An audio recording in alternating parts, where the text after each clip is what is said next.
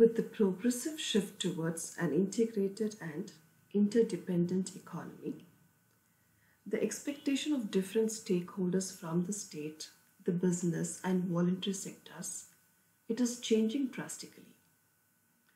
And in today's globalized and economically tough market, it is always felt that the business sectors need enduring values and sound principles that can promote sustainable business and continuous improvement. This can be possible only through entrepreneurship. Today in the pandemic environment, what we are prevailing, many of them are losing jobs, and the only way to set right the economy is to become an entrepreneur, to take up entrepreneurship. The quote rightly goes by Walt Disney, "All our dreams can come true if we have the courage to pursue them." Though the ongoing process of globalization provides challenging opportunities of economic growth, it was criticized once upon a time that it was undesirable to become an entrepreneur.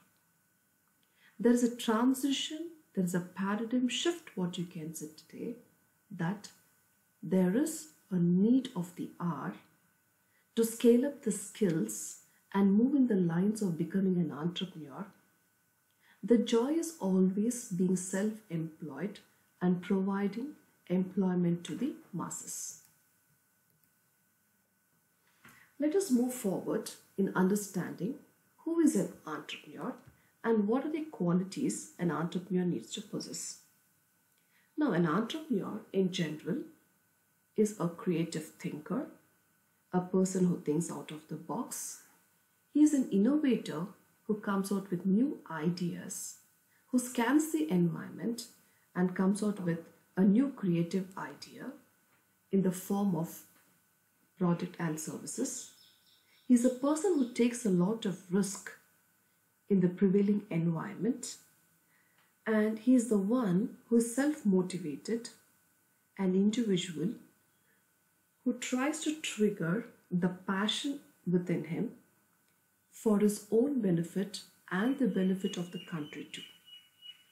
He is the one who creates a job not only for himself but also generates job opportunities for the others, which caters to solving the various problems which are being confronted by the country. And it also adds values, and these values are transformed in the excellence which can be seen in the results that contributes to the economic growth.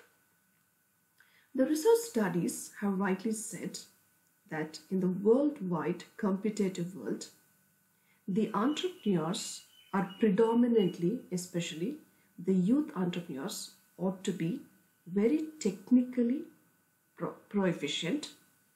They need to have originality, they need to have creativity, they need to have the headship, which is also called as leadership, the skills which they need to possess. They need to be self-confident to take things forward, encompassed by the commitment and the virtuous values which are going to be present in them, which makes them successful as an entrepreneur. The entrepreneurs need to have vision for the future, and they need to have the possession of all these qualities which helps them to generate revenue, not only for oneself but also for the economy.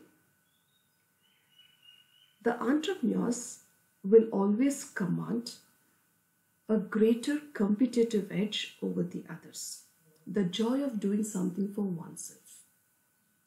Now, the entrepreneurship plays a very, very prominent role in promoting the development of the economy.